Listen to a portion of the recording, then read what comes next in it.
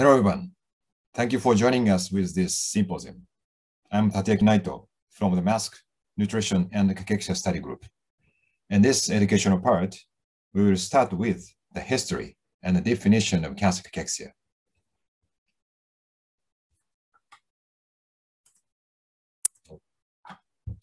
Here's my disclosure. Wasting condition caused by various chronic diseases has been known since ancient times in many parts of the world. They called it in different names. In ancient Greece, Hippocrates called it cachexia and considered it as a sign of death. In the Middle East, Avicenna called it dec and reported it mainly affects elderly people. In China, the Yellow Emperor called it limpness that immobilized people with chronic diseases due to muscular atrophy. In Japan, it was called kyoro, that was defined as a wasting condition caused by various chronic diseases such as tuberculosis or parasitic infection. The author of this old book in the 10th century showed a clinical picture of his kyoro patient, who was getting thinner and thinner, hungry but unable to eat much, unable to walk long, and did not realize that he is dying until the end of life. This is exactly what we see in patients with cancer cachexia today.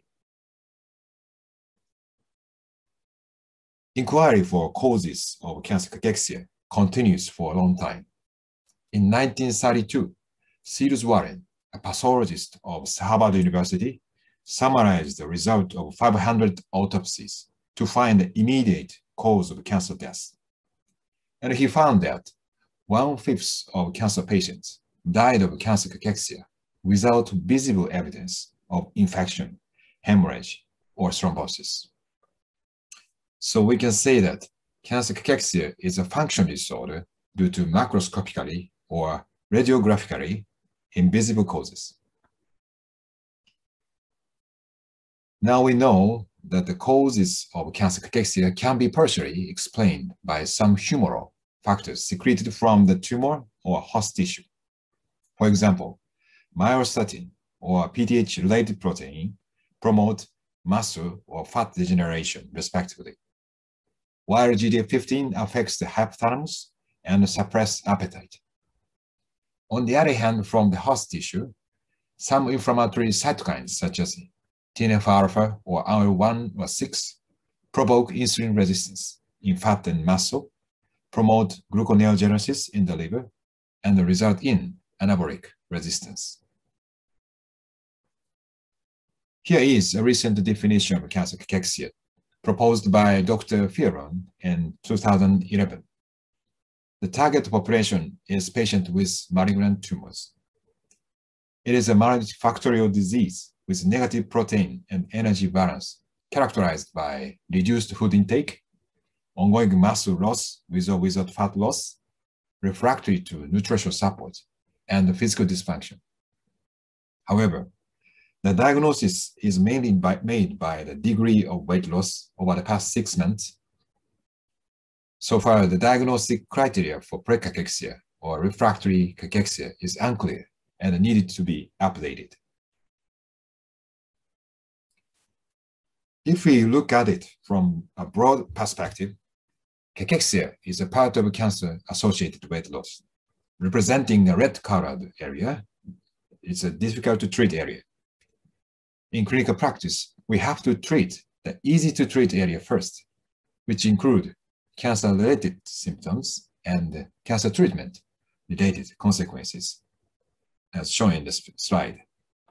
Because we currently have very limited treatment options to reverse hypercatabolism, inflammation, and anorexia. Despite recent progress in oncology, cancer cachexia remains strongly prognostic, as shown in this prospective cohort study in Japan. As you see here, the larger the degree of weight loss, the shorter the survival time of patients with lung cancer receiving first-line chemotherapy. This fact indicates that cancer cachexia is currently left untreated and is an area of unmet needs. Not only that, cachectic cancer patients have decreased physical capacity, poor quality of life, and low tolerance to cancer treatment. As a result, they are easily disabled, stay longer at the hospital, require higher medical costs, and live shorter. Here is a summary of this session. First, cachexia is a metabolic disorder due to various chronic conditions. Second, cancer cachexia is an essential but challenging part of weight loss in cancer. And finally, if we treat it well, it will prolong active life with better quality in our cancer patients. Thank you so much for your attention. Stay safe and see you at the next mask. Bye-bye.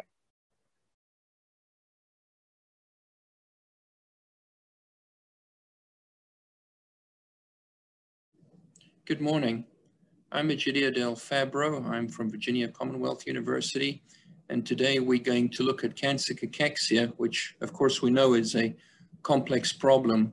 And specifically, we're going to address the diagnosis and the treatment. Disclosures, this symposium is sponsored by Helsin, and I'm on the advisory board for Pfizer. So when we think about diagnosing cancer cachexia, we think of multiple domains that might be associated with cachexia. Of course, weight loss is dominant, poor appetite. We know that, of course, most of our patients, unfortunately, with cancer cachexia have weight loss, but in addition to the catabolic process that causes muscle wasting and wasting of fat, they also have decreased food intake. And then this is also associated with muscle loss, fat loss, fatigue, and decreased strength. And of course, this is associated with very important outcomes: treatment toxicity, failure to complete treatment cycles, decreased survival, and poor quality of life. Now, of course, cachexia is more prevalent among certain types of cancer, as we can see in this slide. Breast cancer and prostate cancer, less likely to be associated with cachexia, while pancreatic cancer, lung, head and neck cancers, of course, are very commonly associated with cachexia. And then the average weight loss is also different. And again, the pancreatic cancers, GI cancers are predominantly associated with increased weight loss.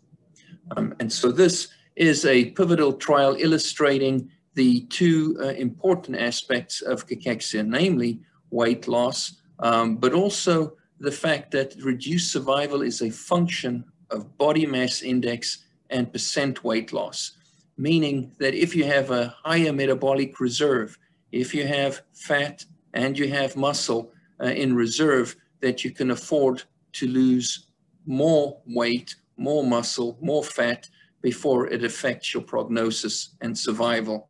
So you can see here that, for example, a patient with a BMI of 20 and weight loss of just 2.5% actually has a fairly poor survival with a median survival of 7.6 months.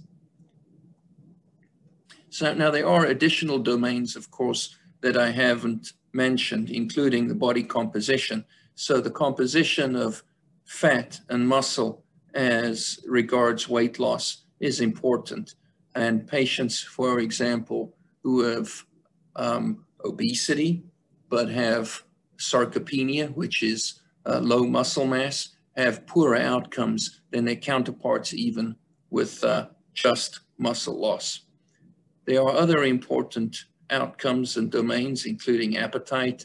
And as you can see, this has not been mentioned in the slides so far, but in a series of systematic reviews looking at appetite as an outcome measure in a series of European intervention studies, it was found that appetite, along with pain, were two very important symptoms in that they predicted prognosis independently of the other conventional demographics, clinical features that typically or usually predicted outcome.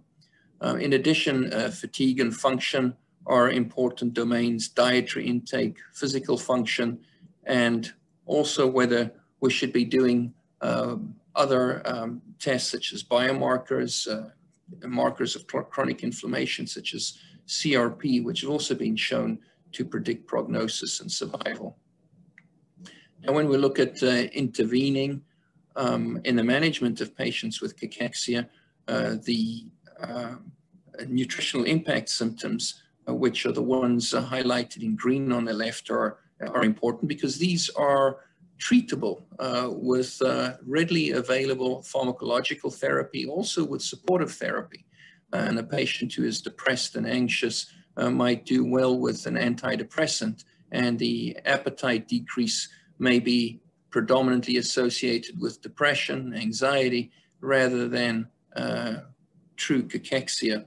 Also nausea, early satiety, these are other symptoms that of course could easily decrease nutritional intake, along with severe pain. The example of a patient that springs to mind is someone with severe mucositis.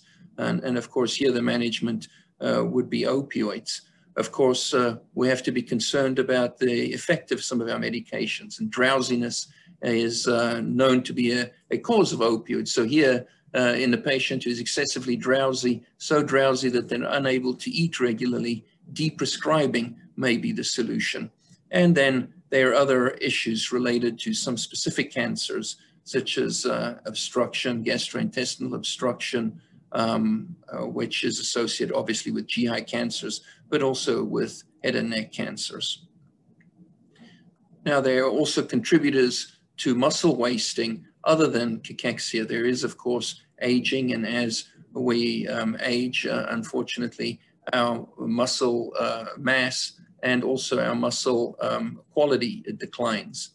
In addition, there are a host of other endocrine abnormalities, endocrine dysfunction, some, of course, that are associated specifically with cachexia, but others that may independently cause decrease in muscle size and weakness. And these include low testosterone, vitamin D deficiency, thyroid dysfunction, and a whole host of medications, of course. So what are our goals? Our goals are to identify those patients at risk, and then, of course, to assess them. Now, the patients identified at risk might be those who are identified on a screening tool such as a MUST tool, but we'll go on to management and the multimodality treatment, which is likely to be the key in patients with cachexia. Of course, this is important to remember that along with exercise, nutritional counseling, and nutritional impact symptoms, any pharmacological therapy should be combined with these. I'm going to quickly go through the pivotal trials. So magistral acetate is associated with positive outcomes. The downside is, of course, the possibility of thromboembolism. Corticosteroids in advanced cancer, 2 trials, 14 days in the first one and 7 days in the following one, showed an improvement in appetite and fatigue. Unfortunately, the longer we use corticosteroids, the more likely there is that side effects as myopathy and increased infection can occur. Now, ghrelin agonist trials, these are important because they were a hint that there might be an effective therapy for cachexia. And we know about the large Romana trials, the second trial mentioned there, that showed an improvement in weight, muscle mass, but unfortunately did not show an improvement in hand grip strength. And then more recently, pivotal anomorelin trials resulted in the approval of this drug in Japan. And so we're very excited that finally there's an approved drug in one part of the world, and hopefully soon will be available in the United States and elsewhere. And then, of course, the inhibitors of pro-inflammatory cytokines that have shown hints at benefit, although the early anti-TNF trials did not show any benefit. More recently, anti-GDF15 has demonstrated promise. So these are my summary and conclusions. I think it's clear that cancer cachexia is important to patients, families, and also important to oncologists because it has an influence on prognosis. I think we should reserve magistral or corticosteroids only in selected patients, it's important to consider those supportive care measures, nutritional impact symptoms especially. And finally, we have new classes of drugs, one of which has been approved for the use of cancer cachexia. And it's always important to remember that multimodality therapy is necessary, even when we combine that with an effective pharmacological therapy. Thank you.